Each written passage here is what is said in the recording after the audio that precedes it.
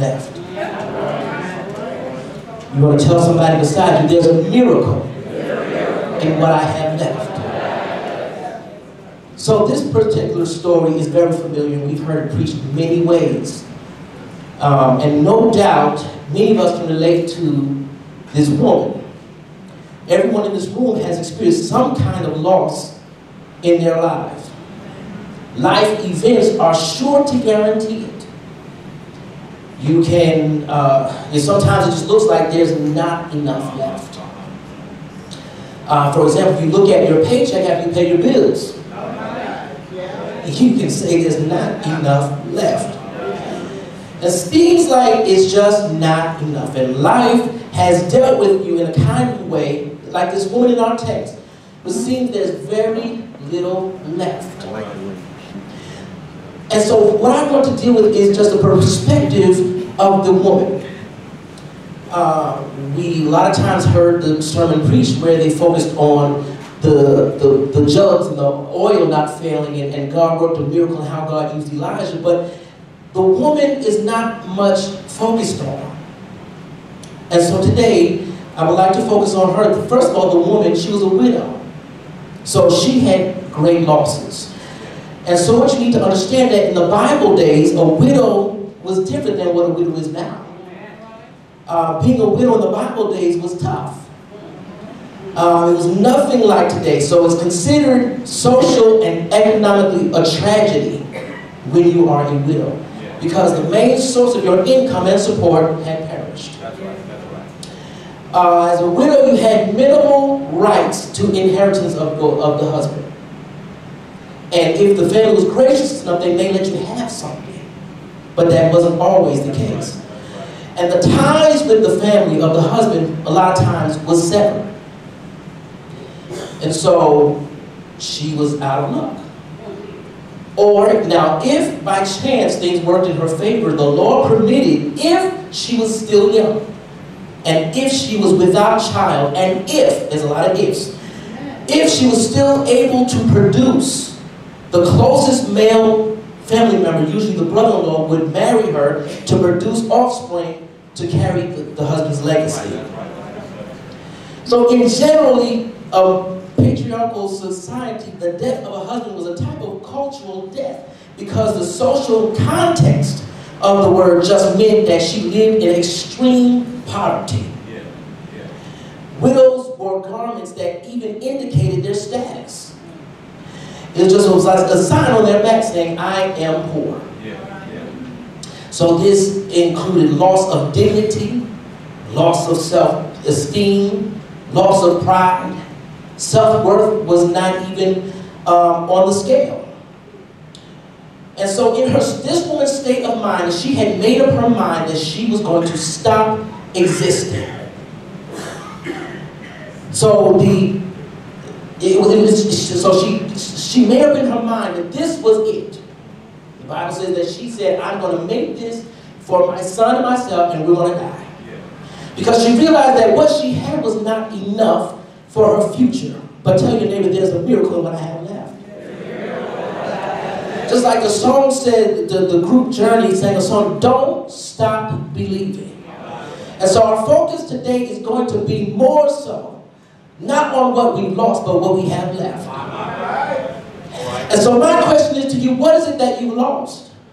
Like this woman, we've experienced great losses. Some of us have lost relationships. We've lost people that gave us a sense of security. Our friends, our cut buddies, they all of a sudden they're gone. And some of our jobs gave us pink slips. And some of us had cars were repoed and made bad credit decisions, and family members turned their backs on us, and some of us get sickness and illnesses that rendered us somewhat unable to do what we normally like to do.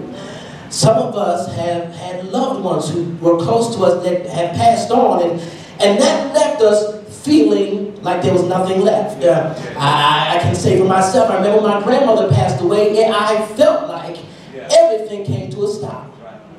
Then I felt like there was nothing else to live for. I remember walking the streets of Charlotte, downtown Charlotte, bawling and crying my eyes out and didn't care. And people were looking at me and wondering, and I felt like as if I was lost my mind. I felt that there was nothing left. You know, friends walked out of your life and then, you know, boo and bang ain't behaving right. And then you've got, you know, things that you built life and had to walk away empty-handed after you invested and put so much in and poured in and took time and nurtured. You had to walk away empty-handed. And then the dog bit you and the cat scratched you. Both of them just turned on you. And so life makes you feel like, what is there left?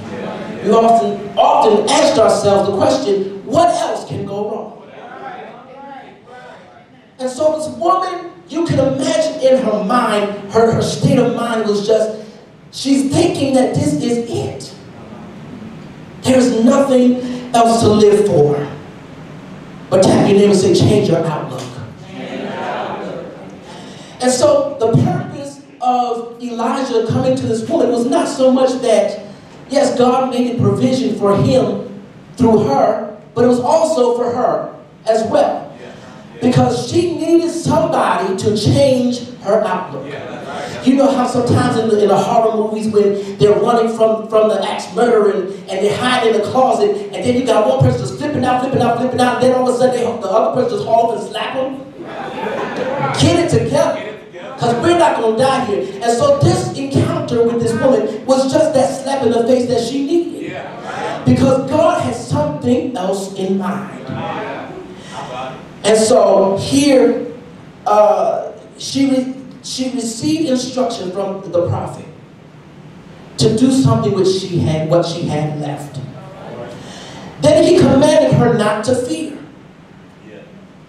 Commanded not to see. Fear has to be a choice. And I know a lot of times it doesn't seem that way. Because your body starts going into reactions and creating anxiety and start producing more adrenaline than your body can handle. And so your heart is beating fast, and then your mind, your thoughts are just going far from you. You can't seem to get it back. But he said, don't fear. Don't fear. And the reason why it was important for her not to fear, because he needs to understand God has something up his sleeve. Amen. You want to tell somebody, God's got something up his sleeve. Don't you just love God? He's got something. He's always got something up his sleeve. And so our praise should be continual, because no matter what we go through, God's got something up his sleeve. And so God's saying to us through this is that God does not want us to lose sight of our future, but to focus on what we need to do now. So she was taking what she had and was comparing it to what God had in store. And it didn't match up. But here's the secret. It's not supposed to. Because where you're going is so much greater than where you are now. So you can't compare it to what God showed you, because it's not even for that time. What you have right now is not for that time. And so I come to realize God likes to use what's left. If you don't believe me, let's just look at a few witnesses. Let's take Moses, for example. Moses, he grew up, he was born in Hebrew, but grew up in Pharaoh's house. And so he had everything that he could ever want. He had food and clothes and probably women and just whatever he wanted to do and however he wanted to do it, he had it all. And then, as we know the story goes, he ends up down to nothing but a rod in his hand and a bunch of children of Israel. Didn't seem like nothing left.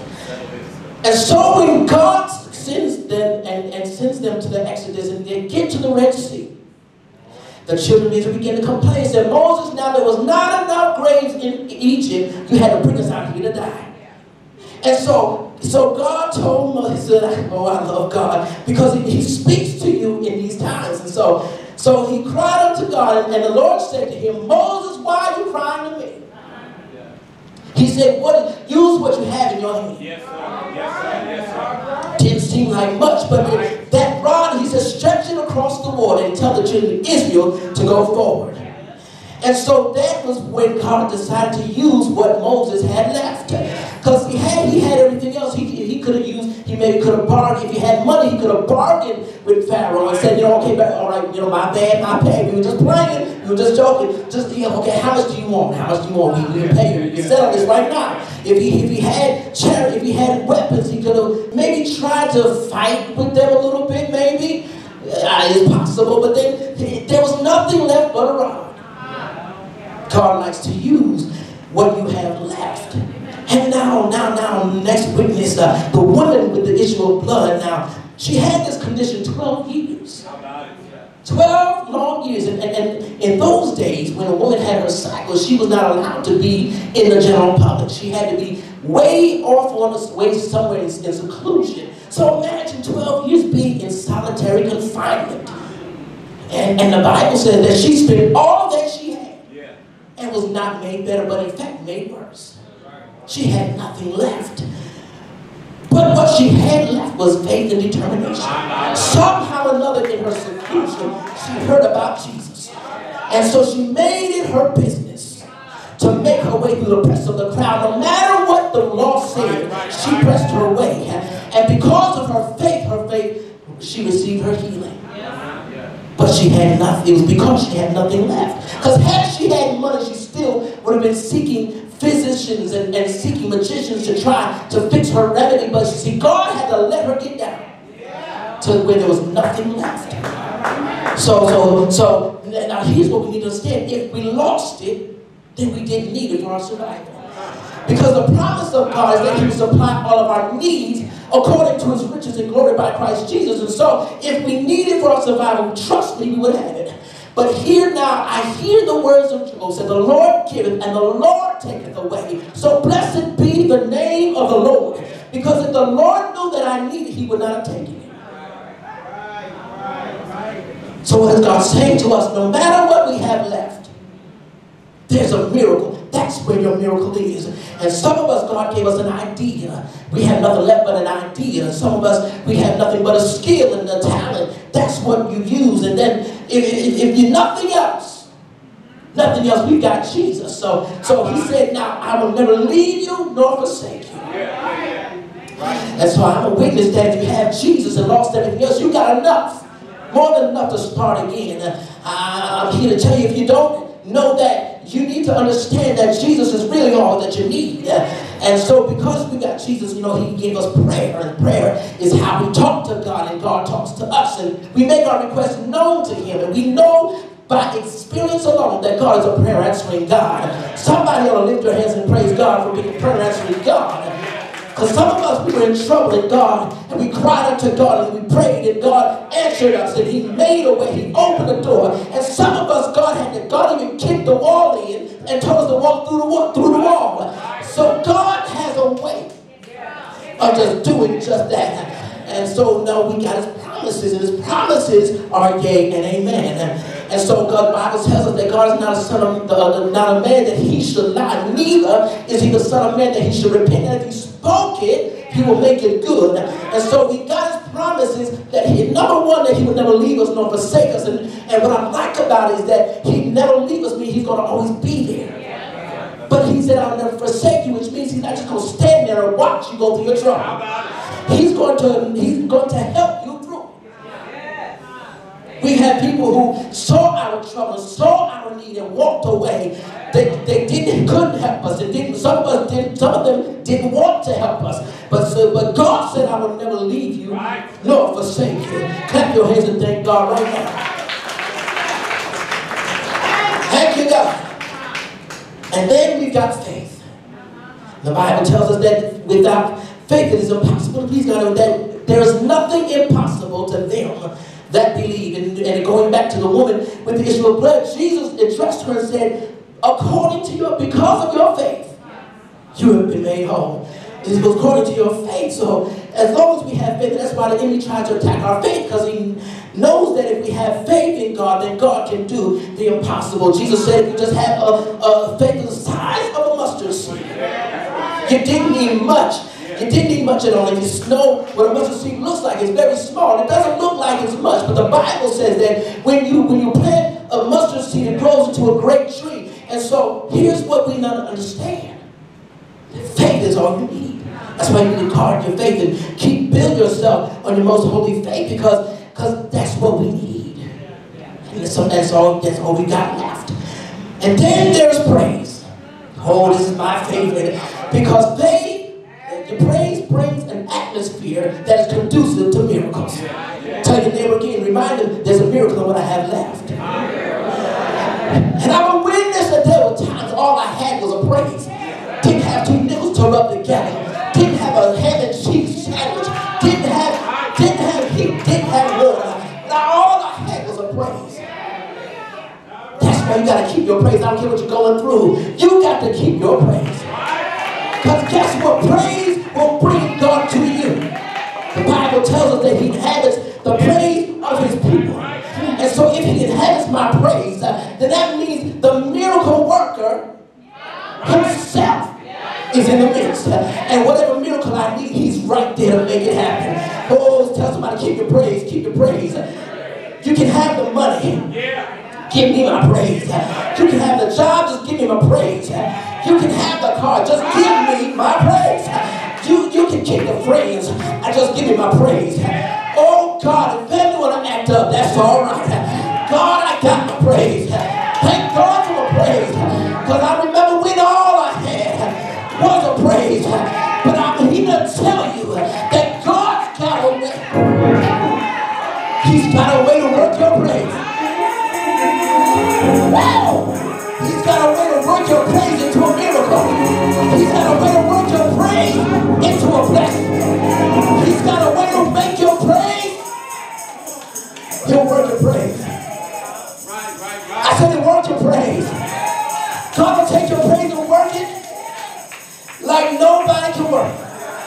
Oh God, he'll make something wonderful with your praise. Oh, bless God's name. And so here we understand. If you go back to the text, Elijah told the woman that your barrels and your oil, your jar will not fail until God sends rain upon the earth.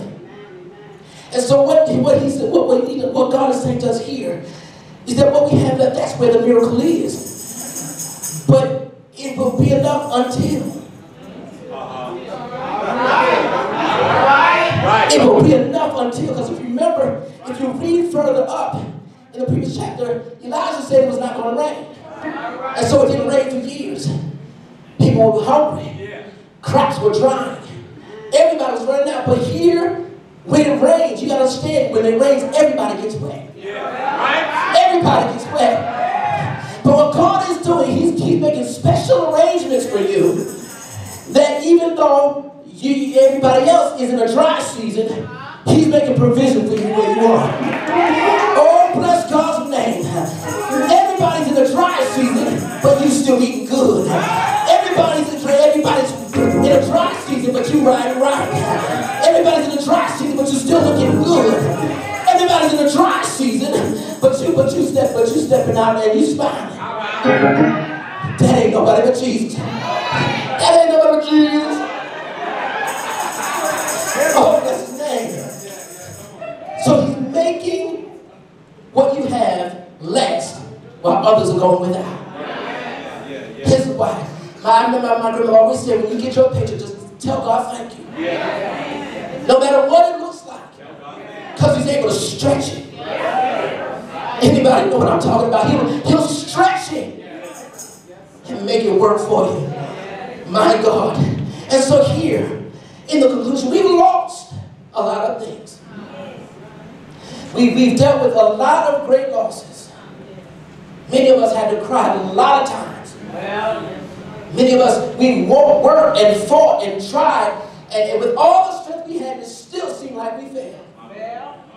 But God has got a miracle in what we have left. So don't worry about the feelings of feeling inferior and insufficient and insignificant, because God has already provided to work a miracle in what you have left. Come on and give God praise. Come on and give God praise. Come on and bless him, because there's a miracle in what you have left. Think about what you got left. Just think about it. What do you have left? Now praise him. What do you have left? Now praise him. What is it that you got left? Now praise him. Come on and bless him. You got to. There's a miracle in it. There's a miracle in it. There is a miracle in it. Bless him. There's a miracle in it. He's going to blow your mind. Come on and bless him. Hallelujah. Thank you, Jesus.